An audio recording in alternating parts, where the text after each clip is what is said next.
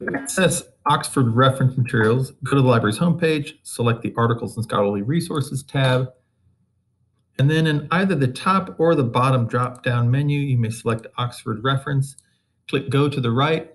It will then verify your credentials so that you can enter the resource.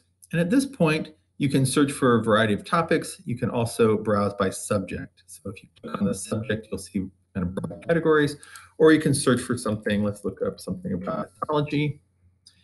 It will perform the search, give you a list of results that have mythology somewhere in the title of the result. You will then also see the source that it pulls those resources from below. So in this case, I have an overview of mythology.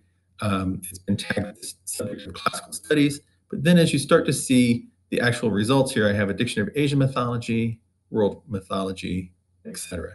If I want to have students access a particular entry, I would click on the title of that entry and then use the URL with a prefix code that will be on the guide for you.